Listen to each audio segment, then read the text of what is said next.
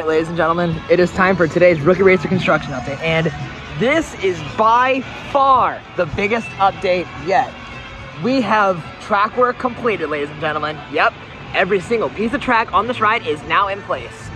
It is exciting to see this ride erected fully right next to the Boss. And when I was here last week, it was not even close to being like this. It was like a track piece at most, and there was just that one sticking out of the station that I covered in a previous update.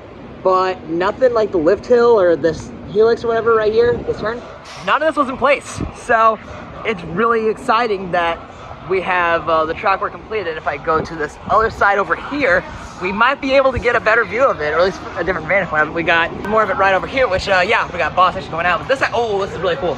So I imagine this will be where the entrance is. And what would be really cool is that the queue line runs underneath the ride, which I think it might. So let's go up to the exit bridge of the Boss and take another look at this. Here's one of my favorite views I saw on Rookie Racer this morning. This is the first drop you're seeing right in front of us here, like right in the middle. And we got some of the turns on the ride, and I imagine it'll be really cool, especially I guess from like right here or up there even, to see this ride dropping straight at you. So that'll be a really cool photo op when this ride does open. But yeah, we got some more of the queue line to go take a look at, so let's go up a little bit more this way and then see what other cool views we got. Okay, take it back about not being able to see too much from right here. I mean, we got like some of the turns we can kind of see, like right through here. But I bet without the trees in the way, like with all these leaves out there, the drop would look a lot cooler. So let's continue on to the main part of the queue that goes over the bridge. Here's another cool view of the top of the ride's lift hill and first drop. And we got the turn right after right here, which it looks like this might be a pretty intense moment. Not sure how it'll actually ride because I haven't seen any testing footage of it yet, which I don't think we even have a train on site. There's no train in the station, that's for sure. But yeah, we got this turn right here. This profiling looks really weird. And if it's anything like Big Bear Mountain in terms of smoothness, which I rode for the first time at Dollywood this year, I bet this will be really smooth. And it'll be a little bit better of a view once we get into the exit line. So let's go on the exit line for the Boss and take a look at it from there. Something else I just now noticed is that the queue path actually has concrete filled in now. So it looks like that'll be the section of the ride where the queue leads up into the station, which this is what I predicted. Too bad that the lift kind of blocks this cool view of Mr. Freeze, but take what you get, I guess. But anyway, we got the turn into the station right over here. And we have some more of the right turns, which I'll go a little bit farther down here and show you guys what it looks like from here. This, in my opinion, is the best view you can get of this ride from the Boss's exit bridge. Look how close the track gets to the exit bridge. Like, that's Rookie Racer.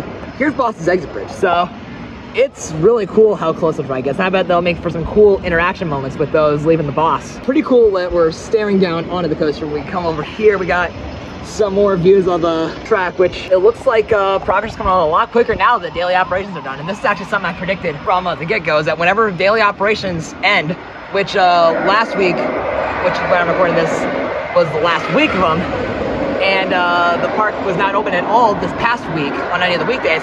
And so I knew that when daily operations ended, they were gonna start putting the track for Rookie Racer together. And it looks like they did that. So that's pretty cool. And one more thing to note about the station, it looks like we might have the control panel installed. I don't know what that is over there, but what's surprising, we have like some type of control panel, and those look to be, I think, the queue gates inside of those plastic wrap, whatever it is. But yeah, it looks like that's gotta be something having to do with the station, unless there isn't a queue gates. But I mean, there's gotta be. I mean, every coaster at Six Flags and Lotus has them, so wouldn't surprise me if Rookie Racer has them as well. But yeah, I think this pretty much does it for this Rookie Racer construction update. And before you click off this video, please be sure to leave a like if you haven't done so already. Be sure to comment what you enjoyed about this video. Be sure to share this update with anyone else you may know. If you're new to this channel and like what you saw, please consider subscribing for more content and future updates just like this. My goal is to hit 500 subscribers by the end of the year, so I'd appreciate you subscribing and turn the bell on so you get notified every time I upload a new video. I also have an Instagram account for the pictures I take whenever I visit the park. Please be sure to check me out there as well via the link in the description.